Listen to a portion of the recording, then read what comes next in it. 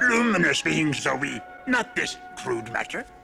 So this is what I look like in the infrared. So obviously my glasses are a little cooler than my body, but not as cool as the outside. So if I take my glasses off, you can Luminous beings are we. here, and if I go,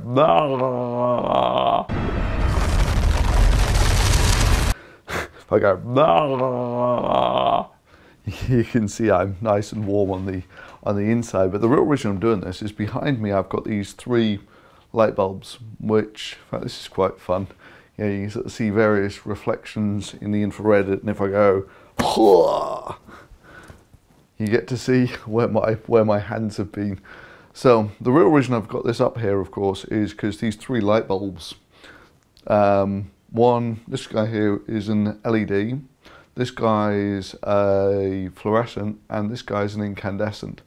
So when I turn them on, you'll see there's absolutely no effect. Apart from it goes a bit blurrier, right? No effect whatsoever on the infrared. However, if I turn the incandescent bulb on for just a second, what you'll find, I believe it. So I'm just going to leave it on for, you know, count the seconds, 2, 3, 4, and already it's sort of getting as hot as I am. You know, it's 30 degrees. I should be able to touch that still, and I can still touch it. But this thing will, within about a minute, it'll be up hot enough to sort of boil water and the such like.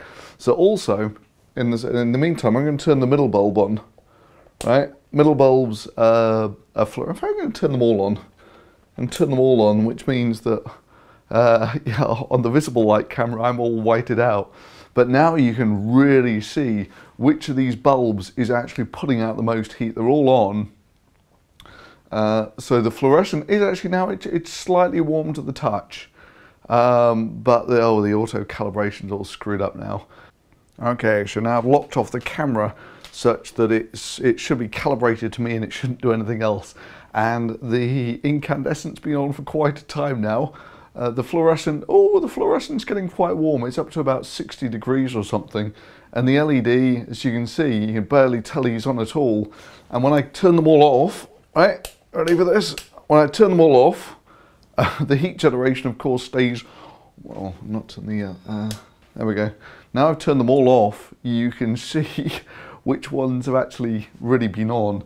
And like I was saying, the LEDs are the fun ones because virtually all of the heat generation in the LEDs comes in the stepping down the voltage. You step down the voltage from like 200 volts to whatever, you know, the few volts that they run on the LEDs, and that's the bit that gets hot, not the bit that generates the actual light.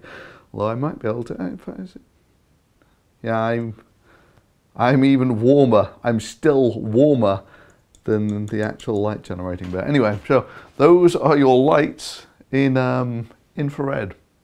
Cool, eh?